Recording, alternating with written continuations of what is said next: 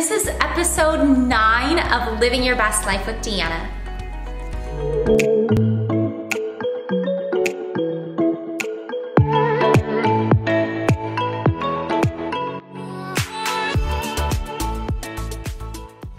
I am so excited to introduce our guest today. We have the beautiful Nadine Sierra with us. Hi, Nadine. Hi! We've known each other a long time, so you know. I mean, we kind of started this whole thing together.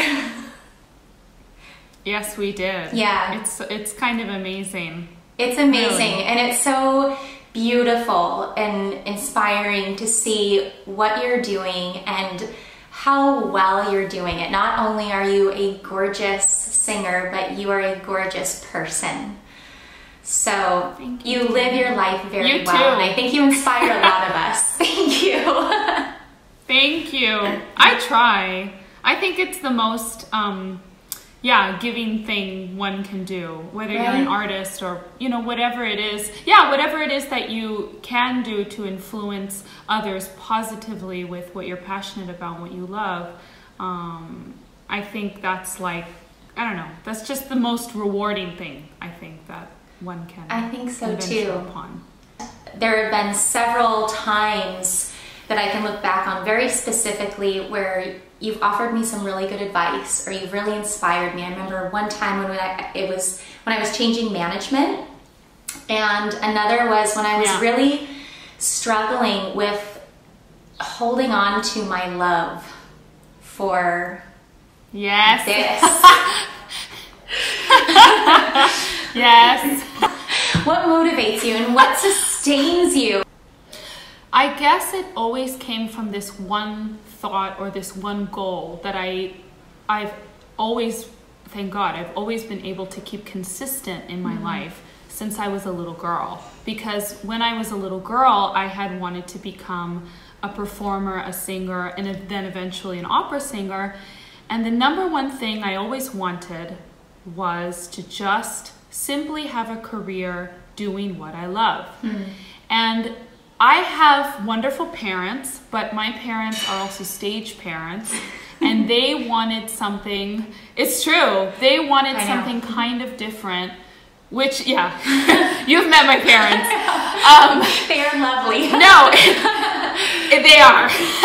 But, you know, they wanted something a little bit different in a sense. You know, of course, they wanted me to be successful. They wanted me to become famous. They wanted me to make lots of money. And that's fine and dandy, but I always felt like, even when I was a kid, and I still feel like it now, that for me was very superficial. And I never wanted to be an opera singer or a performer just to gratify my own ego or status. Yeah. You know, it was never for that purpose. It was always for more of a spiritual and loving purpose that I just simply had for music itself. And on one side, just having that thought alone has given me a lot of strength to keep pursuing this career, because in a way I'm going to be really honest. Yeah. I guess I don't really care. Should I ever lose, let's say, the notoriety, or lose the, oh, Nadine is at the top or whatever. Yeah. For me, I don't even know what that is. I just don't really put so much importance on it for myself, because that's not really where I'm trying to go. I'm not trying to be better than anybody. I'm only trying to be the best version I can be of myself. Yeah. We as artists, I think we're conditioned, I know that we are conditioned from when we're very young, especially if we're training at a very young age. We're conditioned to not only learn from that training and progress, but we're also trained how to please people. Yes. We're always in this mentality of having to please and be pleasers. And of course, as an entertainer, there is a portion of that. Yeah. But it is not solely that. And the reality is, going back to being a little bit more realistic or practical, is that you are never going to please everyone who listens or watches you. You're just never going to do it. Never. And so trying to achieve that, to me, is nonsensical. Yeah. And yeah, and I guess that idea of, well, it's not really about not caring. It's just not putting so many expectations on yourself that you beat yourself afterwards when you haven't met those expectations. Because many times you won't. Many times we won't, because we want too much from ourselves for other people. Totally. So right now we are in a unique season of life. Yes. Tell me how this has been for you, the revelations that you're having, and also, you know, what was it like leading up to this time of pause? You know, I've seen you've been very, very busy. Can you share a little bit about that? Yes, I was very busy, and I will admit to you and, you know, the people watching, I honestly felt like I was too busy. Like I needed a break. I needed a break. Yeah. I had even been to an ENT in Berlin a few times because my cords wanted a break. They were telling me, like, you need to slow down now, you know? And it's not so much because, you have to have a perfect technique and nothing's ever going to happen to you. It's not necessarily about that. If you use and use and use and use muscles and fine tissue over and over and over again, no matter how great your technique is, you are going to see the consequences of that eventually.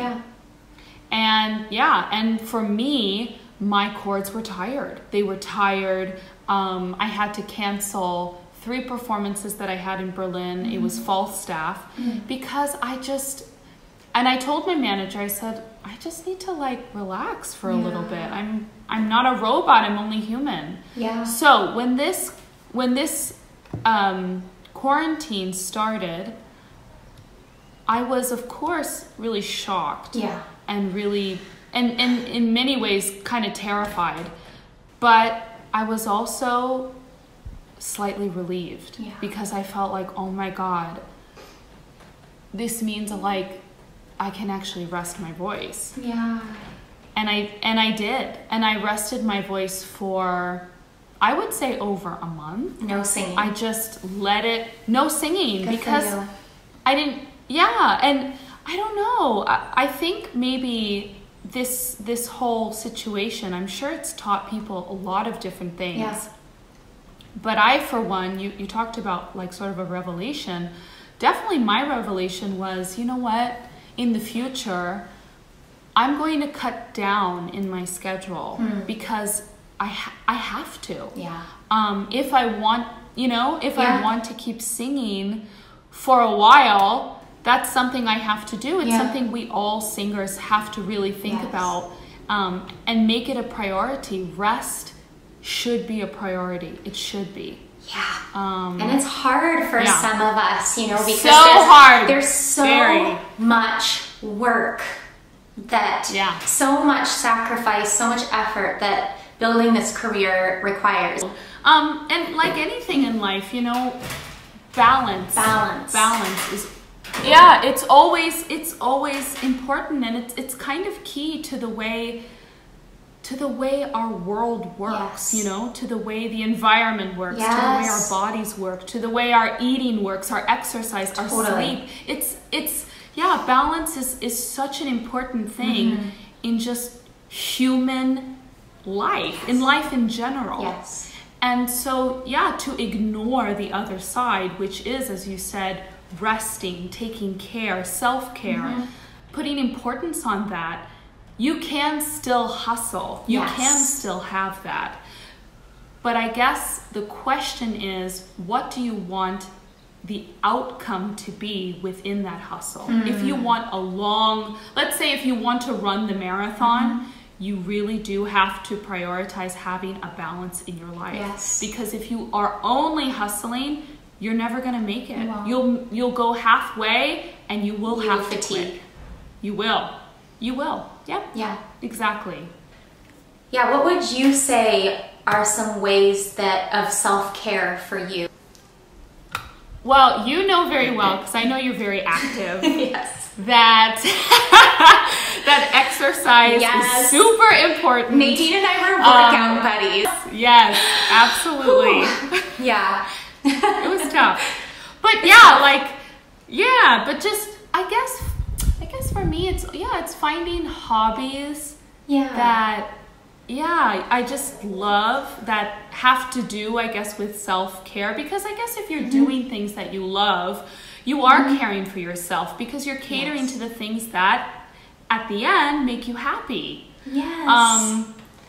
So I guess exercising, eating healthily. Yes. I love to like figure out different recipes. I know you do too, so it's like it's nice to. Well, I see your fancy pancakes on the ground. Yes. Yes. It's, I don't know, just like inventing healthy recipes for things that otherwise would maybe be less healthy. Totally. You get creative. And but I guess it's just such simple things like. Nico, so my fiance Nico, he's Argentinian, and he has a really lovely tradition in their family, which is drinking mate.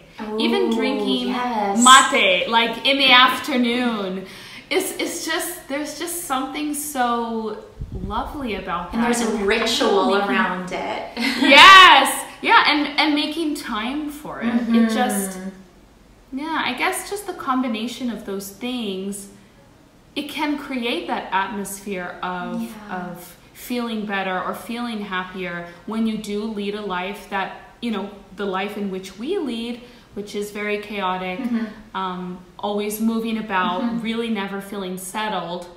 And again, just somehow searching and creating a balance in one's life. Yes. I love that. Well, and speaking of happiness, you introduced a new family member into your life, did you not? Yes, I did. And I now have a new kitten.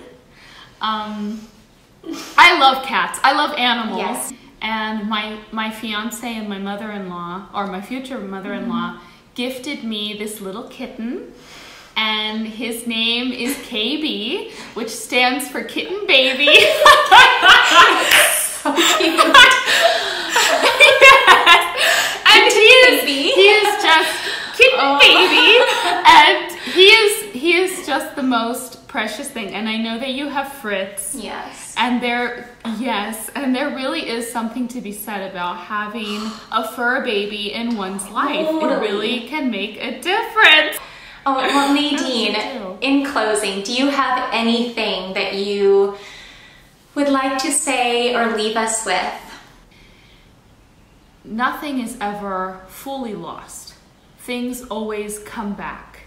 And that's why, in a sense, we have this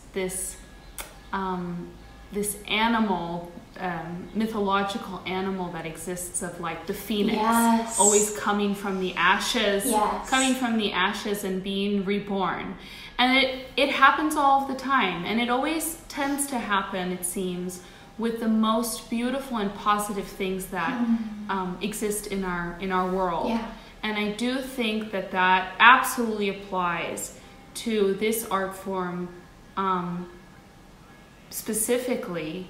And I think if we just keep carrying that love and desire to continue on, it shall happen. And just knowing that the future will be hopeful. Yes. We just have to put our hope into it. I love that. That's what I'd say.